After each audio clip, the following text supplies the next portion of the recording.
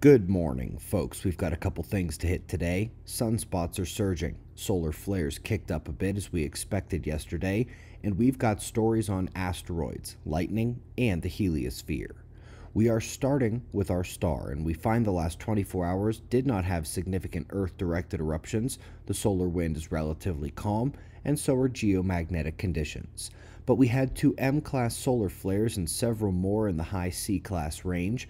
We've been looking at GOES SUVI in these images, and this 94 angstroms view shows the flashes of the flares at the sunspot groups.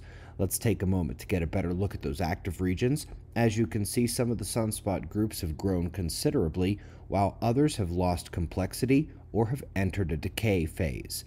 The big group incoming on the north produced one of the M-class flares. It is the biggest of the bunch and has considerable size to its umbral cores. We will continue monitoring those sunspots today. Let's go to the Trojan asteroids. Lucy has snapped its first time-lapse shots of several key targets. You can see those asteroids as they move against the background stars here. All of these are Jovian Trojan asteroids out near the orbit of Jupiter. Amazing study up next. A powerful lightning strike has created new materials as it struck a tree. This is not unlike how a lightning strike can make glass when it hits sand, and these materials, in this specific example, have never before been found to be produced naturally on Earth, and they provide a window into what veteran observers know as the cosmic thunderbolt, the great strikes in history that have painted deserts, burned rock, etc. It's an amazing find. Last but not least, the data has been fully reviewed from the 2019 IBEX ribbon scoping and compared with what they did back in 2009. Wow, what a difference.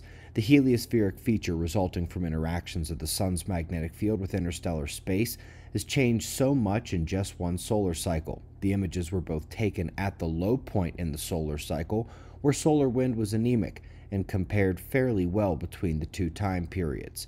Now, while the study obviously doesn't touch on this topic, it's hard for me to imagine such a wild change in the ribbon without the ongoing and shifting character of impact by the galactic current sheet.